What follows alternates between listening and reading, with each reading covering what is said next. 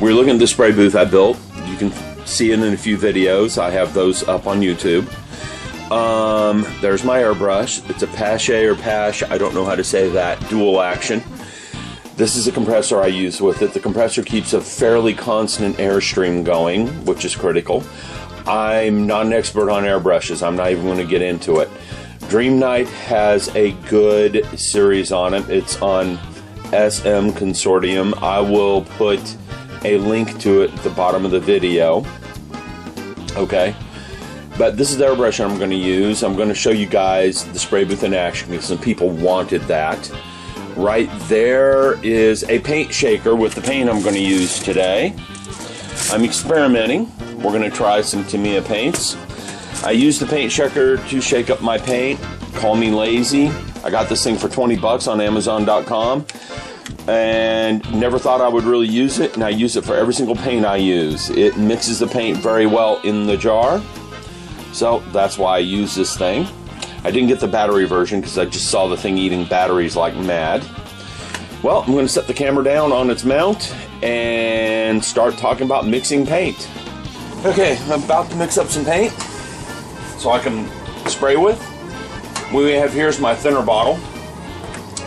It has 91% alcohol in it, and I am just using that to clean the airbrush with when I'm done.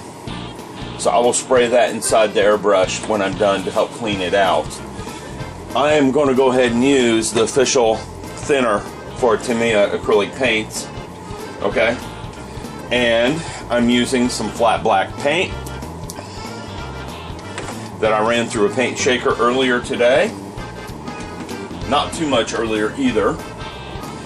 And what I'm shooting for, I'm going to shake that up again. That doesn't look right. That's because that's the wrong bottle. That might have something to do with it. That one was not shaken up earlier today. I've got the spare bottle in case something goes bad. That one was. What I'm shooting for is about a 50-50 mixture. So, I'm going to add some thinner to my bottle. Way too much for what I need, I think. Yeah, let's overdo the paint this time around. I'd rather overdo it a little bit than underdo it. So, there is my thinner. And then I'm going to add paint, and I want to double the amount of liquid in this bottle when I add my paint. I'm going to put a piece of paper towel underneath me so I can catch any spills. And that about doubled the volume of paint in the bottle. So I'm going to set that bottle aside. And I want to mix this up. Now, I'm not liking that. So what I'm going to do is get me a stir stick. I have plenty of those laying around. Now, these little bamboo skewers are wonderful for things like this. In fact, this one was used to hold a model earlier, so I'm not going to feel bad about using it now. So I've got that mixed up. Alright, and I'm going to give it a try. Everything I've ever read says you want that to be about the consistency of milk. So it looks like it's a little thinner, actually, more along the lines of water. I got a piece of paper towel. Spray booth's holding it down real nicely for me. Got my airbrush, turning on the compressor. Okay, I'm hooking it up and doing some test spray. See how she's spraying.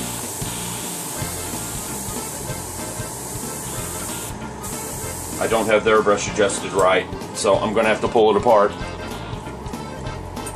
It's letting spray through regardless whether I've got it pulled back or not, and that's not how you want it adjusted. Ah, the needle's not even grabbing. Yeah, fun for me. There we go. I got her now. I learned how to adjust this thing by spraying enamel paint through it once, and, well, didn't get it cleaned out right. By not getting it cleaned out right, you'll learn very quickly how to clean an airbrush. So let me get the first victim of the night. We're going to start with spraying the stand for the SR-71. Now, one of the nice things about using pegboard is it will hold things for you. And I'm going to start just by spraying some paint on it. Everything I read says, and it's going to be hard for you guys to see this, I think, says start with thin coats and then work your way up thicker. Now, I can see this because of the contrast in the lighting. I don't know if the camera's picking that up. So let's zoom in a little bit and see if the camera's picking that up. I can see where it goes wet for a second and then goes dry.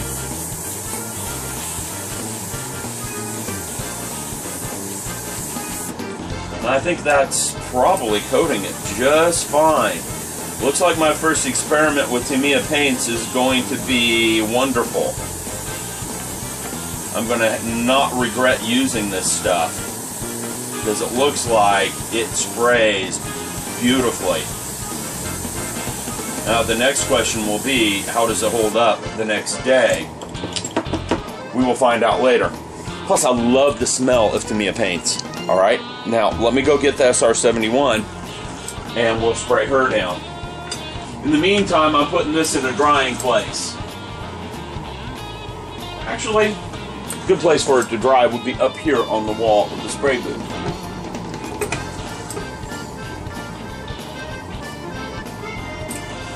Ah! That's not working. But that is. So I got it hanging on the back of the spray booth. So let me get the SR-71 out.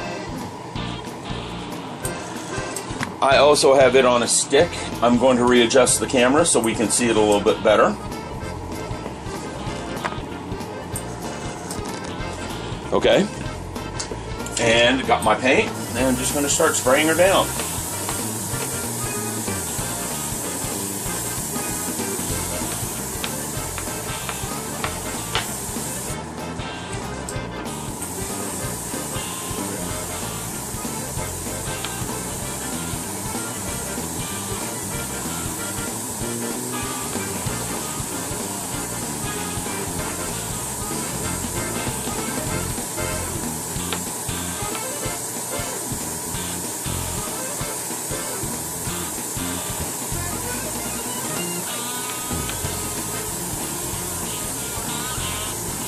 Now, in case anyone's wondering, I made sure the PSI on the airbrush was at 20 before I did this.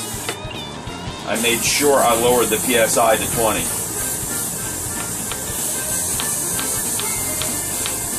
Before I started spray painting.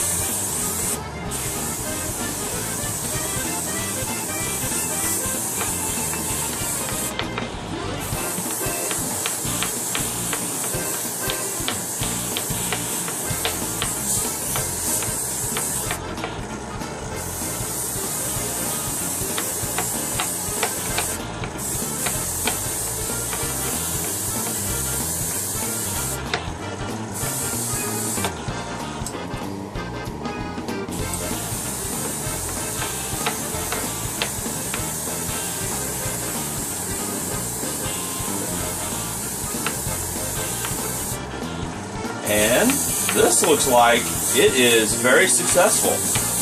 Hopefully this isn't just beginner's luck. Alright, we're going to let that dry.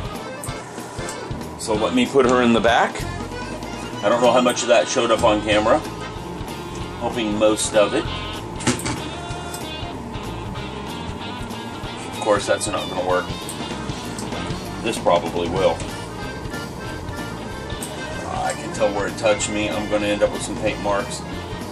That is not going to work. Let me find a way to brace that. We're going to go ahead and shut off the recording.